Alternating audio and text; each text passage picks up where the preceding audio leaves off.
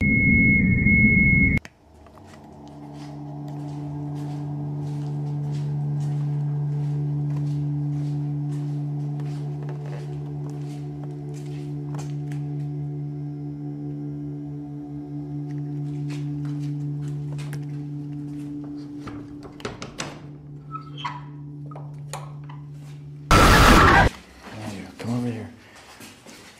need you to get in this barrel, because I don't want you to see where I live, okay? Okay? Okay. No, Megan! Megan, no! No! Megan! No! Damn it! In January 2002, 12-year-old Ashley Pond disappeared en route to her bus stop in Oregon City, Oregon. 2 months later, Ashley's classmate, 13-year-old Miranda Gaddis, also vanished under mysterious circumstances. The disappearances received international media attention and were profiled on various television programs, as well as serving as partial inspiration for the film Megan is Missing. The remains of both girls were discovered in August 2002 during an ongoing investigation, and this is their story. Investigators found the bodies of Ashley Pond and Miranda Gaddis in Ward Weaver's backyard. Miranda in a cardboard box in his shed. Ashley in a steel drum under a concrete slab he'd worked on with his son. Megan is Missing is a 2011 found footage horror film written and directed by Michael Goy. The film revolves around the days leading up to the disappearance of Megan Stewart, a popular high school student in North Hollywood who decided to meet up with the boy she was interacting with online, and the subsequent investigation launched by her best friend Amy. The film was eventually banned in New Zealand and has been heavily criticized for its depiction of sexual violence and brutal imagery. The director requested that the parents of the young cast be on set during filming so that they were fully aware of their involvement on the project. The film experienced a resurgence in popularity back in 2020 on TikTok after many users called the ending of the movie different variations of the word traumatizing. After researching more into the story, I came to find that the movie is loosely based and inspired by the real-life murders of Ashley Pond and Miranda Gaddis, both of whom were on the same dance team, classmates, and friends in real life prior to their disappearances. To better understand the circumstances behind their murders, we must first learn about a man named Ward Weaver III. K2 News again asks if he has any idea where Ashley and Miranda are. None. I'd like to know where both of them are. I'd like to see Miranda come home. Ashley, I'd like to know where she's at, but honestly, I'd leave her there.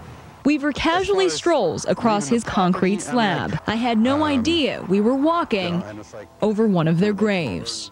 So when you walked me over the concrete slab in July when we did our interview, you had no idea that Ashley Pond's remains were buried underneath it? None. Should I believe you? You know what? I honestly don't care. So you have no idea how Ashley's body got under the concrete slab that you poured? Do you know how deep my understanding is, you know how deep she was? We went all the way down to the water lines. Court documents say Weaver hired his 15-year-old son, Alex, to help him dig a large hole in the backyard behind the home. The police, their assertion is that you asked Alex not to help you work on the concrete slab within a few days after Miranda disappeared, so that you had an opportunity to work on it yourself and to pour the concrete and theoretically to put Ashley Pond's remains underneath it. Okay. No, I did not confess to my son. I didn't anything. I didn't kill Ashley. I didn't kill Miranda. So if you didn't kill Ashley and Miranda, then how did they wind up in your backyard? Public property. Who knows? Ward Francis Weaver III was born on April 6, 1963 in Humboldt County, California to Trish and Ward Weaver Jr. In 1967, his father abandoned the family and his mother then married an abusive alcoholic before they relocated to Portland, Oregon. In 1981, a teenage relative reported that an 18-year-old Ward had physically and sexually assaulted her. Police investigated allegations of abuse in 1981, but the Multnomah County prosecutors decided not to pursue charges because Ward had enlisted in the armed services. Shortly thereafter, Ward graduated from Marshall High School and joined the U.S. Navy Reserve. He was discharged the following year on May 17, 1982 for heavy drinking and neglecting his military duties. During his time in the Navy, Ward's father murdered a young couple whose car had broken down in Tehachapi, California, and he buried them both in his backyard. His father was sentenced to death for the crime in 1984, and that same year, Ward Weaver married a woman named Maria Stout and relocated to Bakersfield, California. On June 15, 1986, Ward attacked the teenage daughters of a friend in Fairfield, California, striking one of the girls with a block of concrete. He was sentenced to 3 years in prison for the assault, and after his release, Maria gave birth to their child Mallory, who would go on to befriend Ashley Pond and Miranda Gaddis in the distant future. Unfortunately, Ward's habitual angry outbursts and assaults would only continue to escalate. In 1993, Maria Weaver filed a restraining order against Ward and their marriage ended in divorce. Fast forward to August of 1997, Weaver began having an affair with a woman he met at work. The couple eventually moved into a rented home in Oregon City, and it was there that Ward's daughter Mallory became friends with Ashley and Miranda. They were two girls who shared so much in common. They went to the same middle school, they were on the same dance team, and both girls lived with their mothers in this Oregon City apartment complex, right down the road from Ward Francis Weaver III. The person who connected Ashley Pond and Miranda Gaddis to Ward Weaver was his 13-year-old daughter. She went to school with the girls, was on the dance team with them, and often invited Ashley and Miranda over to her home, where she lived with her father. Ashley Pond was born on March 1st, 1989, making her 12 years old, and Miranda Gaddis was born November 18th, 1988, making her 13 years old at the time. Now try to remember that Mallory, the friend in the situation, now spends time between her mom, Maria's house, and her dad, Ward's house. This will come into play later when Ward is accused of inappropriate activity during one of Mallory's sleepovers and tries to use his daughter's whereabouts as an alibi. Mallory Weaver, Miranda Gaddis, and Ashley Pond were all students at Gardner Middle School and would occasionally hang out at the Weaver home after school. Ashley and Miranda had known each other since 2nd grade, both resided in the same apartment complex, and lived down the street from Mallory and Ward. In August 2001, 4 months before she disappeared, Ashley Pond accused Ward Weaver of attempting to sexually assault her at his house. The incident was reported to police, however charges were never formally filed by law enforcement. An oversight that would develop into a horrific nightmare because in just 4 months, Ashley would disappear and never be heard from again. On the morning of January 9th, 2002, Ashley Pond left her home at the Newell Creek Village Apartments to walk to the nearby bus stop for school, but she never made it to the location. Lori Pond, Ashley's mother, and her sister both remember seeing Ashley in the morning prior to her departure for school. Lori Pond remembers hearing Ashley say goodbye to her the morning of January 9th. Ashley's younger sister Brianna remembers trying to get her sister out of bed. No one has ever reported seeing Ashley arrive at the bus stop that morning, but she did have a habit of waking up late and missing the bus. Occasionally, when she didn't take the bus, Ashley would receive rides from Ward Weaver, whose work location was on the way to Gardner Middle School, and his house also sat a mere 50 yards away from Ashley's bus stop. On January 18, 2002, police make their first attempt at communicating with Ward about Ashley's disappearance. At this point, no official suspects have been announced in Ashley's case. Police searched his home, and even though they discover a large flip-top freezer in the middle of his kitchen and that he was late to work on the morning of Ashley's disappearance, they don't have enough evidence to arrest or incriminate Ward. But now that Ward Weaver is on the police's radar, they uncover even more disturbing information from his past. Ward has a history of domestic violence against both adults and minors, and news had broken out that Ashley Pond resided with Mallory and Ward during the summer of 2001. Weaver tells me Ashley Pond lived at his home the previous summer. He says her mother didn't want Ashley anymore and wanted him to keep her. He is also aware that Ashley and Miranda had both been sexually abused by other men. And it was then that the 12-year-old accused Ward of the aforementioned sexual assault. And even though Ashley vocalized the attempted attack, the authorities didn't take enough precaution towards her situation to keep Ashley out of harm's way. Now police set up a roadblock to question residents about Ashley's disappearance, and it is here that we are introduced to Miranda Gaddis, who is involved in a youth search party assisting in Ashley's case. It's really hard to believe that happened to one of your friends or something. It's just really different and really sad. The next time we hear the name Miranda Gaddis, it's because she too has vanished. This is one of the only videos ever recorded of the 13-year-old before her life is tragically cut short just 2 months later. She mentions Ashley would discuss running away quite often and mentioned it to her just a few short weeks prior to her going missing. Their dance team also organized a fundraiser to help assist in the search for Ashley, which they scheduled to take place on March 23, 2002. Unfortunately, tragedy would strike its fateful head once again and send the small-town community into a spiral. On the morning of March 8, 2002, Miranda Gaddis disappeared under eerily similar circumstances to Ashley Pond. Michelle Duffy, Miranda's mother, calls 911 after discovering her daughter has been abducted. After getting ready for school, Miranda Gaddis never makes it to the bus stop in front of Ward Weaver's house. What's your home address where she's missing from? 14155 South Beaver Creek Road, number 2. The same as Ashley Pond. And what's your daughter's name? Miranda Gaddis, Gaddis, and no one's talked to her or seen her. After Miranda's disappearance, the FBI instated a task force to search for the girls and stated during an interview, there's slight hope that they have run away, but there is growing belief that there was some kind of criminal activity involved. Authorities returned to Ward Weaver's home to further question him about Miranda's disappearance, but are unable to receive any helpful information. Around this time, one of Ward Weaver's ex-wives goes on record to help authorities further build a case against him. According to her, 2 weeks before Miranda disappeared, Miranda attended a birthday party for Mallory, who also invited various girls from school and from her dance team. During the party, Miranda warned one of the girls attending to avoid spending the night at Mallory's house because her dad had a history of attempting to molest and sexually assault minors who slept over. Apparently, Ward overheard Miranda's cautionary tale to the unsuspecting girls and became visibly upset. Miranda was just over there with a bunch of friends from the dance team. Weaver's first wife would later tell police Weaver got upset at that party because Miranda had advised another teenage girl not to spend the night, telling her Ward Weaver had molested Ashley and she might get molested too. The morning of Miranda's disappearance, authorities questioned Ward, who claims he had been taking care of his sick daughter Mallory the night before and morning of Miranda's disappearance. This was later proven to be false when Mallory's mother clarifies that her daughter was at her home, not Ward's, the night before and the morning of Miranda disappearing. Miranda often went into Weaver's home in the mornings to wait with his daughter for the school bus. But the night before she vanished, sources close to the investigation say Weaver's daughter spent the night at her mother's house. The next day, when police come knocking, Weaver tells them he'd been home in the morning taking care of his sick daughter, when in fact, she hadn't been home at all. On March 11, 2002, Lori Pond, Ashley's mother, is questioned in an interview being filmed in front of Ward Weaver's home.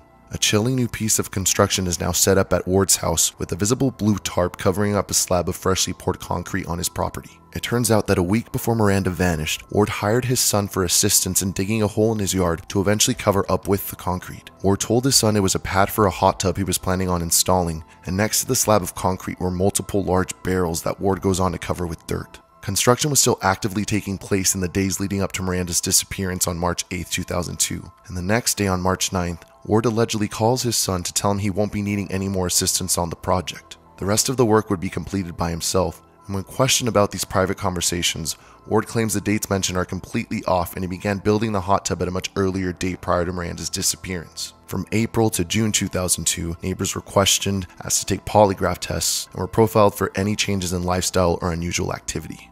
During that summer, almost 5 months after Miranda disappeared, Ward sold his 1977 Camaro that he typically drove around frequently. An unusual detail noted by the car buyer was that all the carpet and trunk lining inside the vehicle had been ripped out prior to its sale. On July 3, 2002, a television news reporter named Anna Song conducted one of the first interviews ever with Ward Weaver prior to his incrimination, during which he admits that he failed the polygraph test conducted against him and is now resistant to providing any more information to authorities. And claims investigators are calling him their main suspect. That is what the FBI and the Oregon City Police are going around telling my family and my friends when they're questioning them about me.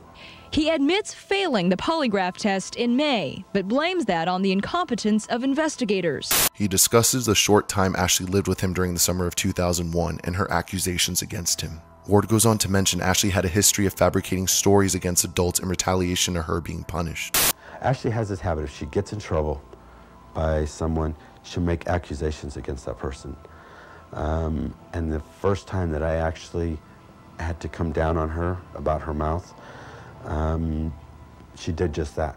You know, she made accusations that I had molested her. He makes no mention of Miranda Gaddis bringing up his predatory behavior at his daughter's birthday party. Instead, he makes casual conversation and describes the typical slumber party activities that would take place in his home while the news team conducts a tour of his house. Depending on how many girls were here, like I said, I've had some huge parties. He says there were times he ended up sleeping on the couch because his daughter's friends took up so much space. You could not walk anywhere in my front room without stepping on a body. During one of the clips, Ward walks by a flip-top deep freezer, which would later be suggested in court documentation to have contained the body of Ashley Pond. When assessing the remainder of the room, there is a magazine with a front-page story of both girls' disappearance, and one of the most chilling moments in this interview is when Ward and the reporter unknowingly stand on top of the slab of concrete where Ashley Pond's body would later be discovered. After this interview, Ward goes on a press tour in a desperate attempt to clear his name and announces that he is planning on moving to Mexico to get away from the accusations. The authorities continue to pay close attention to the case when on August 8, 2002, Ward goes on a live broadcast to discuss his plans to move out of the neighborhood. August 8th, Ward Weaver says he is fed up with investigators hassling him and now plans to move out of state, perhaps to Mexico. I'm going to go check, a couple places out and see what's got the best chances for jobs, and I'm out of here.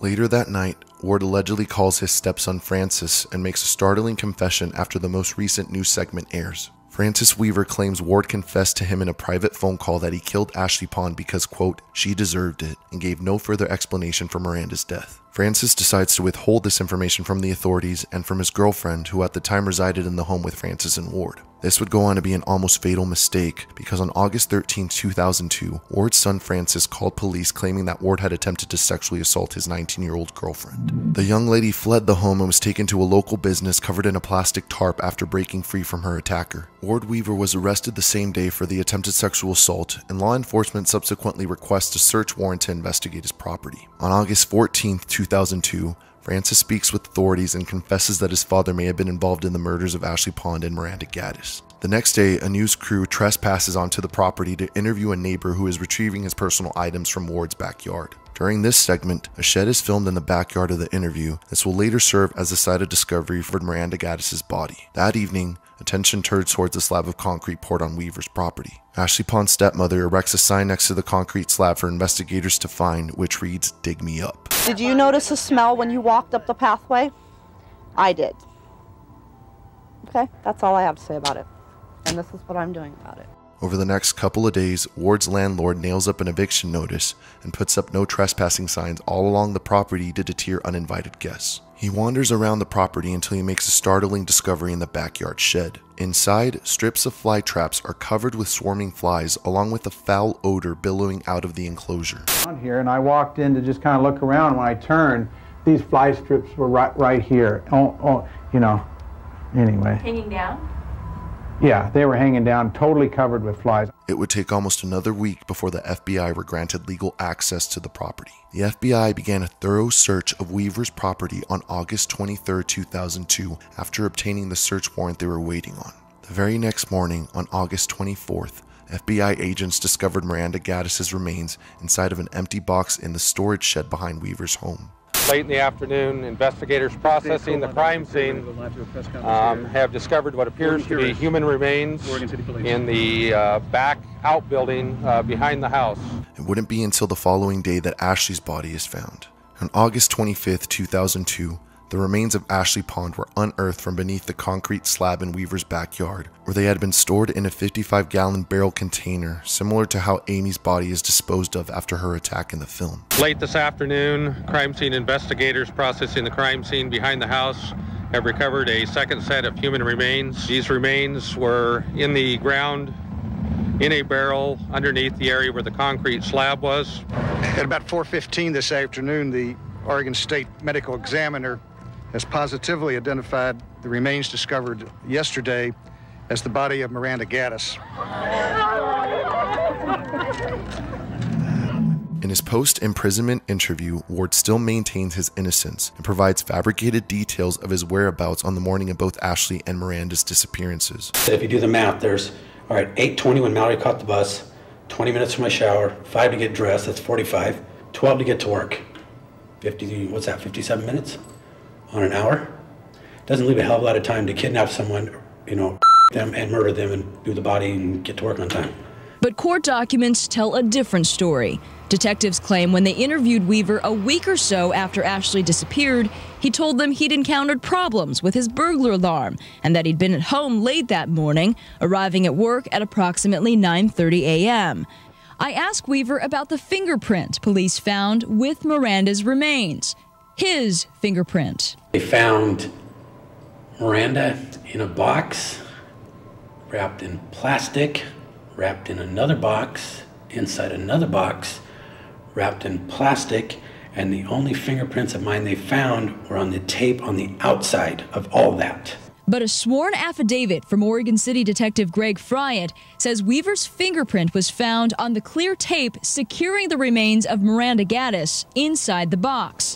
In September 2004, Weaver pleaded guilty to 2 charges and no contest to the rest. A plea bargain allowed him to avoid the death penalty altogether, and Ward Weaver is currently serving a life sentence without the possibility of parole for the murders of 12-year-old Ashley Pond and 13-year-old Miranda Gaddis.